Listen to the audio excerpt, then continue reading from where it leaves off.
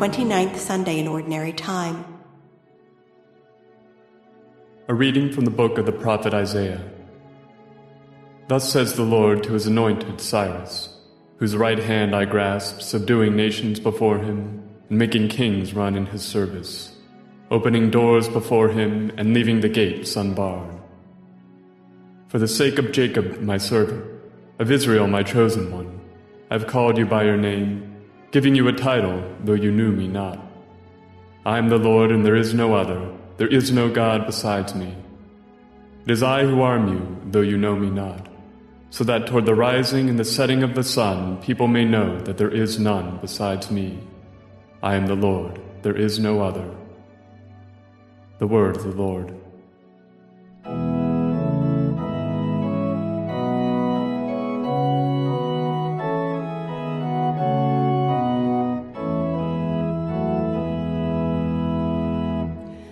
Give the Lord glory, glory and honor.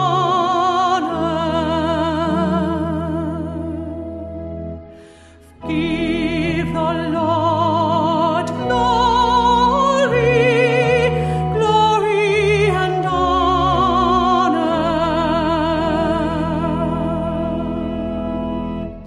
Sing to the Lord a new song. Sing to the Lord, all you lands. Tell his glory among the nations, among all peoples his wondrous deeds. Give the Lord glory, glory and honor. Great is the Lord and highly to be praised. Awesome is he beyond all gods. For all the gods of the nations are things of naught, but the Lord made the heavens. Give the Lord glory, glory and honor.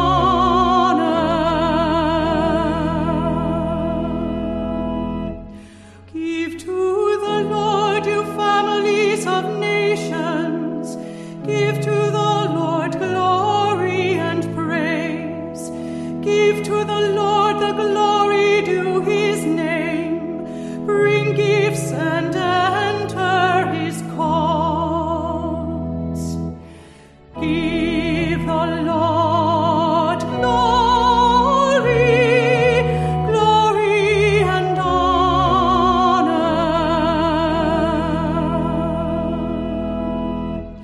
Worship the Lord in holy attire. Tremble before him, all the earth. Say among the nations, the Lord is king. He governs the peoples with equity.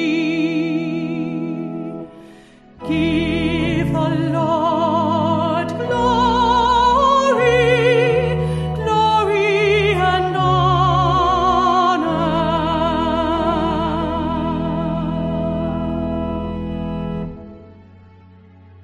A reading from the first letter of St. Paul to the Thessalonians. Paul, Silvanus, and Timothy to the church of the Thessalonians, in God the Father and the Lord Jesus Christ, grace to you and peace. We give thanks to God always for all of you, remembering you in our prayers, unceasingly calling to mind your work of faith and labor of love, and endurance in hope of our Lord Jesus Christ, before our God and Father, knowing, brothers and sisters loved by God, how you were chosen. For our gospel did not come to you in word alone, but also in power and in the Holy Spirit, and with much conviction. The word of the Lord. A reading from the Holy Gospel according to Matthew. The Pharisees went off and plotted how they might entrap Jesus in speech. They sent their disciples to him with the Herodians, saying, "Teacher, we know that you are a truthful man, and that you teach the way of God in accordance with the truth. And you are not concerned with anyone's opinion, for you do not regard a person's status. Tell us then, what is your opinion? Is it lawful to pay the census tax to Caesar or not?" Knowing their malice, Jesus said, "Why are you testing me, you hypocrites? Show me the coin that pays the census tax." They handed him the Roman coin. He said to them, "Whose image is this, and whose inscription?" They replied, "Caesar's." At that he said to them, "Then repay to Caesar what belongs to Caesar, and to God what belongs to God." The Gospel of the Lord.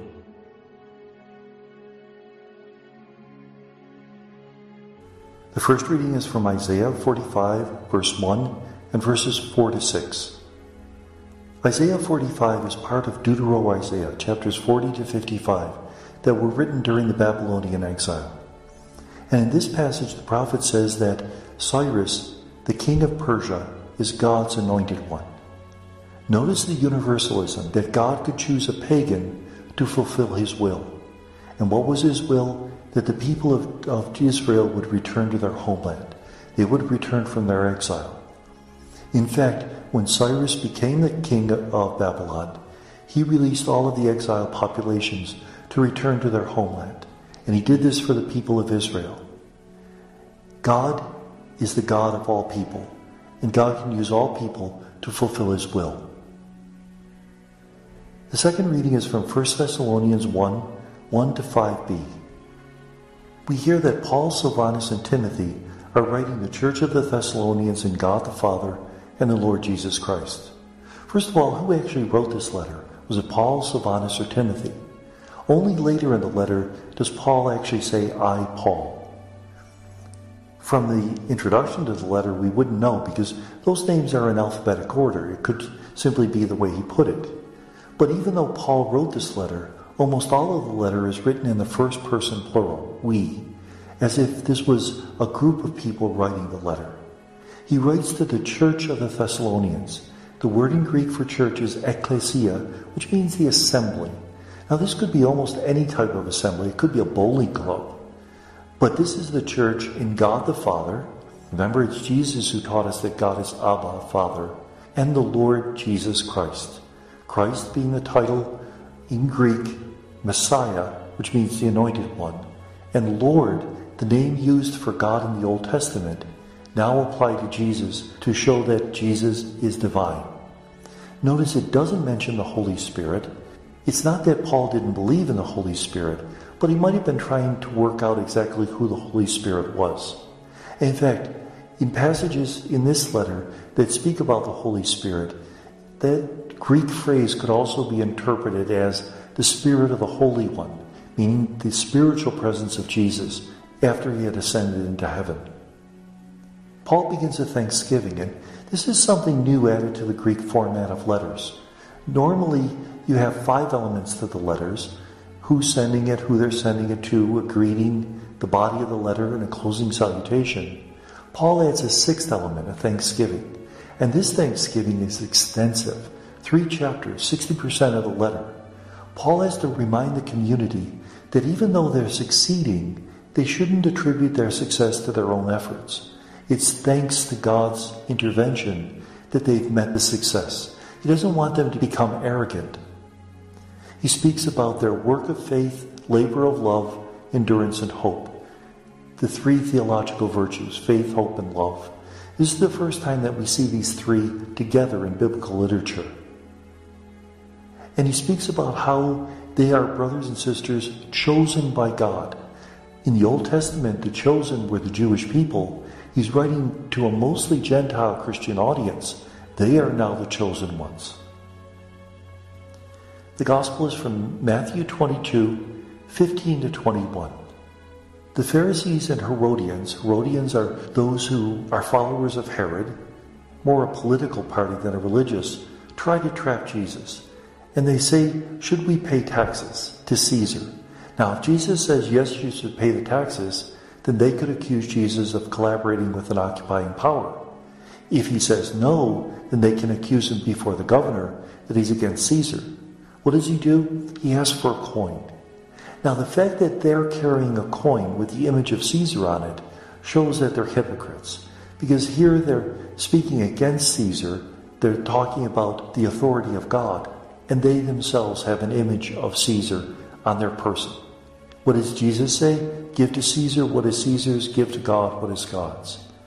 That, yes, we should obey civil authority because all authority comes from God, but yet there is a time when we have to obey God before civil authority. Think of Nazi Germany. Think of situations in our own country in which at times there are laws which dehumanize people, laws that are evil, and we have to combat it in any way that we can in gospel love. And may God bless us.